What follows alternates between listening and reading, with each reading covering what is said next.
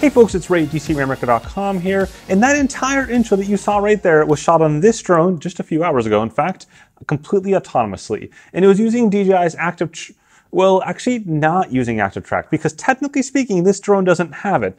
Technically, but under the covers it actually does. In fact, what powers the QuickShots is ActiveTrack. You'll notice it's exactly the same as other DJI drones, except without the ability to keep on tracking forever and ever. Now, the reason for that is somewhat simple. There are no obstacle avoidance sensors on the Mavic Mini. It's probably the biggest disappointment actually for me on this drone, because every other DJI drone made in the last 4 years has had obstacle avoidance sensors. So without those sensors, DJI is understandably a bit afraid to go ahead and have this thing follow you and then eventually just plonk itself into a tree.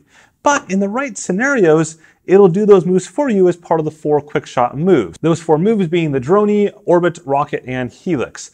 Now, each one of those moves does a different thing, and if you've seen QuickShot moves in the past, you know that they're somewhat limited, primarily in time. Each of those moves last about 15 seconds, give or take, and they go ahead and they have a starting point and an ending point, and you're along for the ride. But if you get creative enough, as you just saw there, you can actually tweak what that ride looks like, quite literally in my case. For the most part, it takes a lot of finesse, and by finesse, I mean trial and error. For example, this afternoon, I probably did about 30 shots to get that intro right there. So a lot of trial and error, but once you figure out what this thing wants to do and doesn't want to do, then you can go really quickly through the shots that you want and nail every single one, usually on the first take. And of course, about now, you may be saying to yourself, but you know what? Why don't I just get something like the Skydio 2 or whatever the case is that does autonomous tracking? And for that, absolutely, I totally agree with you. Whether it be the Mavic 2 or the Skydio 2, anything other than this for continuous autonomous tracking makes a lot of sense. But if you just want a couple seconds of B-roll in between other shots that you've got, then you can pull it off with this drone right here if, again, you know how to do it. So with that, let's just jump right into the footage and right into the controller side of things. Now keep in mind, you're looking at the screen recording, so the quality isn't quite as good. Don't worry, I'll show you the full res stuff in just a second. Within the QuickShot menu, I went in here, I just selected the circle option, and we're going to rotate to my left. What I'm doing now is I'm trying to find myself and make a square around myself. I was too far away, so that's usually a good indicator that you want to be a bit closer, which I know sounds obvious, but I found the optimum distance is just the point where that dot shows up, right? So right there. Go ahead and tap myself, which is using the underlying ActiveTrack technology to find me as an object, a recognizable thing. I hit the go button, it starts to count down. I find that giving a couple extra seconds works best.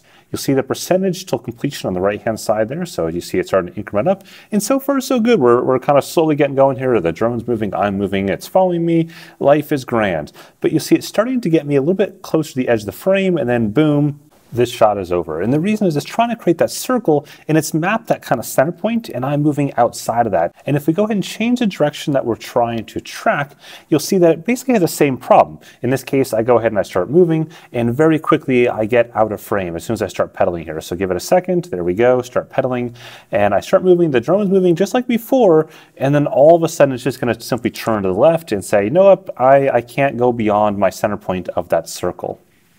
So thus, all roads tend to lead to Dronie instead. It's the best option of the QuickShot menu, and you'll see why here. So I've got myself just on the edge of the distance, so I'm away from myself, probably about 10 meters, give or take, maybe a little more than that. I've selected myself, I'm starting this, I wait just a little bit longer, and then I get going. You'll see it's tracking me pretty nicely here. Now as part of the Dronie, it's pulling back, so now I got the castle in the background, that's nice. We're increasing in elevation just very slightly here, and it's still tracking me just fine. It's keeping me roughly center-ish kind of frame, but that's not too bad. It's not perfect, but again, that's not too bad. And of course, here is what that shot looks like in all of its glory.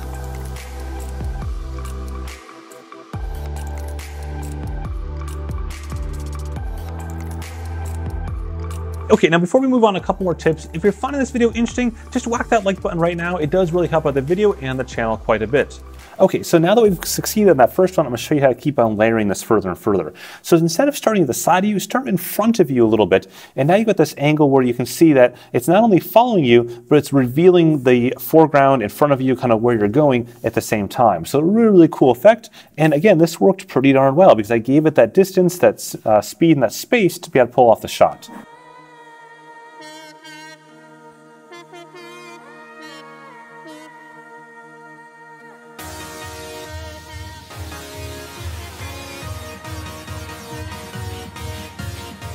But of course, it's easy to get too cocky with this. And so you think you're working fine here, you got the Dronie in front of you, and you'll find out very quickly that it just doesn't move that fast. Like I had quite a bit of distance there, but I was just simply too close to it.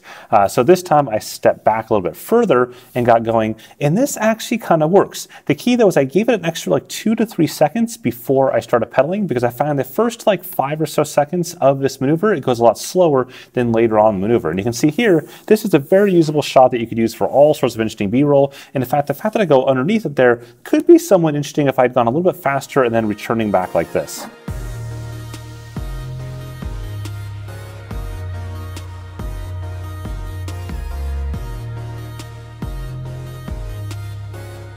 Now with anything in cinema, you want to go ahead and reveal something to make it most exciting. So exact same concept here. Again, you see I'm ahead of myself slightly, and then I've got the camera set up so as it pulls away from this and pulls back, it's going to go ahead and go higher and higher, at the same time going further and further from me, and now revealing that castle and revealing me just sort of pedaling off into the sunset there, I guess the ocean or somewhere else. It's a pretty cool shot.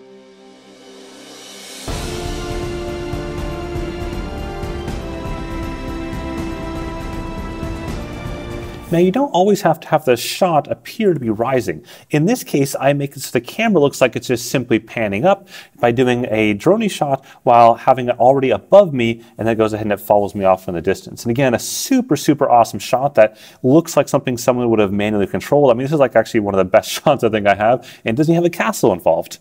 Now, about this point, you may be asking yourself, what about the rocket? Can I use a QuickShot, the rocket, for anything? And I'll just let this clip simply speak for itself. So you see I'm following myself, and then boom, just no. Because the whole point of the rocket is to mostly stay still while going straight up and eventually get to up and down, like perpendicular type shot. It just doesn't work very well. In a lot of ways, the same is true of the Helix or the spiral. It's like taking the circle concept, but making it worse because of the fact that it's trying to go further and further away from you, but it doesn't seem to work. I've tried a whole bunch of different variations of it, and generally speaking, unless you just happen to like have a happy fail, it doesn't really work out.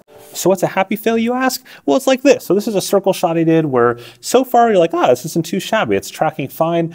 But what you don't realize, it's actually not tracking anymore. At this point, it's just gone off the reservation, and you see, but it reveals the castle. So in some ways, this shot is totally usable as B-roll, even though from a tracking standpoint, it was technically a complete total failure.